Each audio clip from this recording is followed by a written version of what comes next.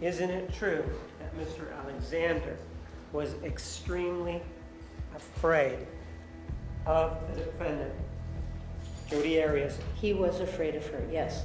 He was having a hard time getting away from her, and I get it. You know, she was introducing I think she was just introducing all these different sexual activities to try to reel him back in. She had been caught snooping around and peeking into his windows at his house. She had slashed his tires several times. She had broken into his email accounts, his bank accounts. She would sneak into his house through the doggy door and sleep on his couch at night without him knowing. I didn't go to his house unless I was invited over, unless he knew I was coming over. Travis offered to pay me to clean his house.